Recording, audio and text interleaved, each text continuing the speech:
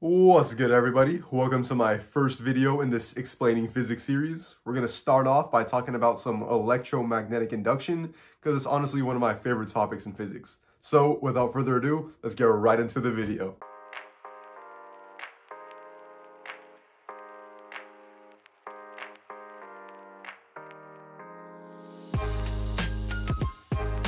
Now, the textbook definition of electromagnetic induction is that it's the production of an electromotive force across an electrical conductor in a changing magnetic field. Now, my problem with textbooks is that they give you a lot to digest all in one sitting, so let's just break it down in more easy to understand terms. So, electromagnetic induction, the topic of this video, is the production or the creation of an electromotive force. Now, that's a weird word. What does it mean? Well, electro means relating to electrons, while motive means motion. So electromotive means electrons in motion. And all that is electricity. Electricity is a bunch of electrons in motion, and electricity can be used to do a lot of cool things. Now let's keep going. So electromotive force across an electrical conductor. Now a conductor, all that is it's some material that allows electricity to flow through easily. Now, an example of a really good conductor is copper wire, and that's why we use it in so many different applications. Now, if we take a look at this drawing of this wire right here, the actual conductive part is the copper wire that's actually sticking out from the end. The colorful part around it is an insulator. It prevents the flow of electrons. And it's good to have it around each individual wire to prevent them from kind of shorting out or allowing electrons to jump from one wire to another and causing maybe some burns or explosions, who knows. Now let's finish up the definition. Across an electrical conductor in a changing, that's crucial right there, magnetic field. Now a magnetic field is just like the invisible region around a magnet, which can cause magnetic forces on different types of objects.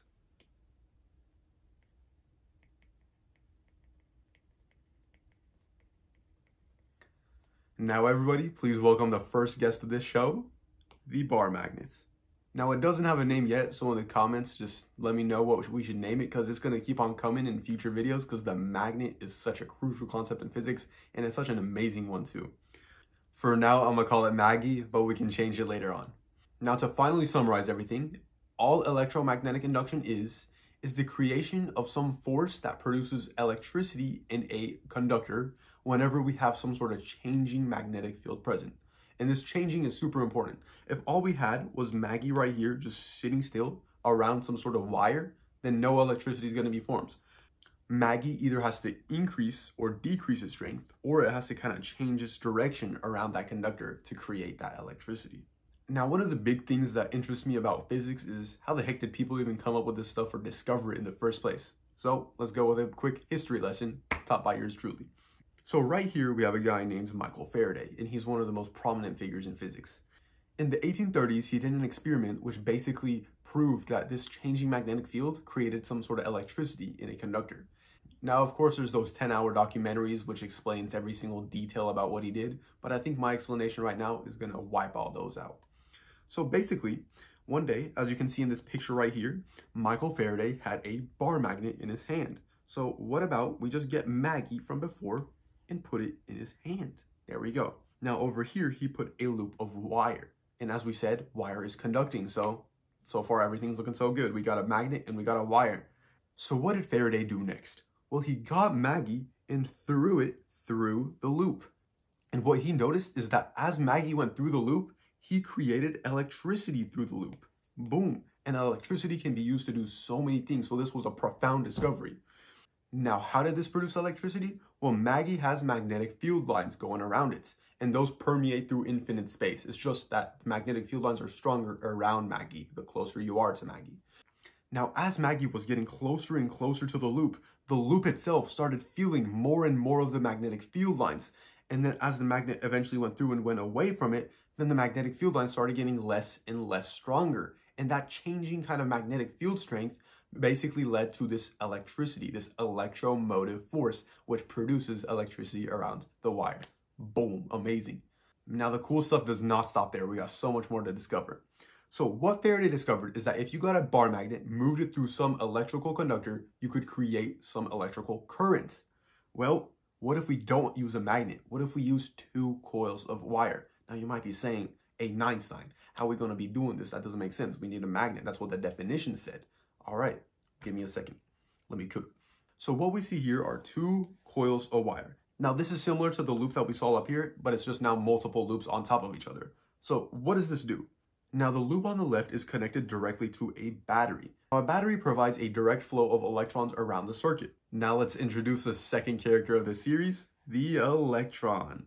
For now we're going to name him Eli, but in the comments tell me what we should name the electron. And the electron should have an amazing name because electrons run everything in electrical engineering, physics, every chemistry, you name it. Alright, so what's going to happen in the left loop is that the battery is going to start pushing these electrons around and around this loop in a circle, repeatedly and repeatedly. Of course, there's going to be much more electrons going around, but hopefully this one will kind of simplify the process. So this will repeatedly happen and happen. Now, the crazy thing is that as those electrons go around the loop, they create a magnetic field. This is one of the most crazy concepts in physics. When electrons go around loops, they create magnetic fields around it. The electron goes around and around and around and around and back, around and around and around and around, and that creates a magnetic field around those loops. And that's what these kind of blue circles are. Those are the magnetic field lines. Now, how is that possible? Electricity is creating magnetic fields. Two seemingly different concepts are actually intertwined. Crazy. All right, so what can we do with this? We now have some magnetic fields, but the thing is this is a constant magnetic field. It's not changing. You just have this constant flow of electrons. Nothing's happening. You're just creating one magnetic field with a certain strength. So what should we do to change that magnetic field? Well, you can use the handy dandy old move around method. Just bring it back and forth, close and away from the loop on the right. Now, as that changing magnetic field is experienced by that loop, well, our boy Eli, probably its clone because it's now in another loop. It's not the same Eli. It's going to be Eli version 2. Is going to be created in this loop. Depending on how the magnetic field changes, the electrons are going to flow in a specific direction. But the important part is that we can use two coils, one connected to a battery, move it around, and create electricity in another coil. Crazy. I'm telling you, it's just like magic. Electrical engineering, just physics in general, magic. All right, so just for a quick add-on, just to hopefully cement this amazing concept, I kind of redrew the two coils on the top down below, but the one on the right is now connected to a light bulb. And for the left, instead of drawing all those coils, I kind of simplified it and put Maggie there because that's all we're kind of doing. The electrons flowing around those loops, creating a magnetic field that's constant. Well, Maggie's just a bar magnet with a constant magnetic field. Now, all we have to do is move this back and forth, and the loop on the right feels this changing magnetic field, which creates electricity. So let's bring back Eli, of course, Eli version 2, because it's in a different loop. And as this right loop experiences that changing magnetic field, Eli version 2 is going to be going around the circuit multiple times. And what does that do? This creates that electricity, and electricity can be used to power on this light bulb. All right, one last thing, I promise. Say we don't want to actually move this back and forth, because it's going to be annoying. You got someone here just moving it back and forth like an idiot just to get some light bulb to move. What if we just want both to be standing still and that light to turn on? Well, what we can do is actually get both sides of the loop and connect it to our outlet. Now, do not actually go try this at home if you care about your or your family's lives, but let me land the concept. What happens if we connect it to the outlet is that the outlet runs on this thing called AC, which is alternating current. The battery is DC, direct current. Now, if we look at our previous examples, the loop was connected to a battery, and that battery is going to create these electrons just going in one constant direction. And since it's going in one direction, it's only going to create one stagnant and constant magnetic field that's not changing. Now, the thing about alternating current is that instead of these electrons just going in one direction, they're just going to be oscillating back and forth, back and forth, back and forth.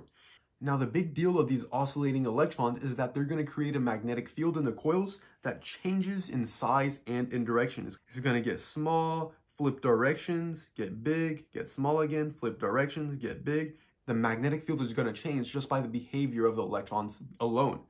And now, since we have this changing magnetic field, that's going to be experienced by the right loop, and that's going to create electricity without actually having to move the loop on the left. Crazy. Now, the big question y'all might be asking is, so what? We got physics, it's cool, all right, we can move on with our lives now. No, we can actually create some cool things, and this is where electrical engineering comes into play, your boy right here. Now, here I've drawn out 3 different everyday technologies that we use in our day-to-day life that run based on this physics concept. First up is the wireless charger, and next is the electric toothbrush. These two are very similar in how they work. Basically, the charging station is one coil, and that's connected to the outlet, which provides this alternating current, which creates that changing magnetic field. And then the appliance on the top, whether that be the phone or the toothbrush, kind of underneath it is another coil, so it can experience that magnetic field that's changing and thus create electricity to charge the device. There you go. Now, the one on the right looks a bit more obscure. It's called a transformer, but we use it everywhere. Say you want to plug in something to the outlet, but you don't want the 120 volts AC that is connected to the outlet. You want something, say, like 12 volt DC. Well, a transformer basically gets that voltage and brings it down to a smaller voltage. Or say you wanted to go even higher than 120 volts AC, you could use a transformer to increase the output voltage. So let me draw it out to explain how this works. Basically, inside of a transformer, we have this weird rectangle looking thing. Well, on the left side, we're going to wind up a lot of coils and connect it directly to our power outlet, which we said is 120 volts AC, or alternating current in America. Well, many of our everyday appliances run on much less than this 120 volts. So what we're going to do is we're going to wind up much less coils on the right side and connect it to whatever appliance it may be. Well, the many coils on the left, they're experiencing the alternating current from the power outlet, and this creates these magnetic fields that are changing. And those are going to be experienced by the coils on the right, and in turn, that's going to produce electricity in the coils on the right, just like we talked about before.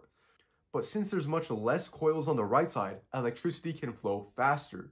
And because of this, the voltage will decrease. It's kind of this inverse relationship between how fast the electrons flow and how much voltage is being produced. And that basically wraps up all the concepts we need to know for electromagnetic induction. Hopefully y'all were able to follow along and to enjoy and admire our natural world and how all this cool technology works.